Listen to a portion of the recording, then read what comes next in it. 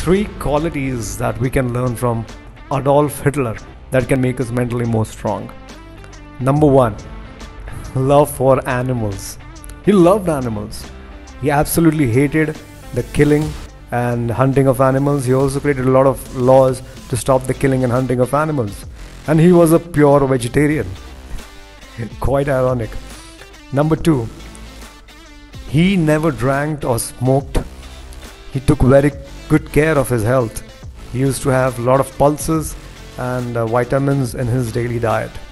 And number three, he was a very strong-willed person. When he thought that he has to do this, he must do this. Absolute action taker. Number four, a bonus one, I would say, he was very funny and humorous. Absolutely, he used to make a lot of jokes.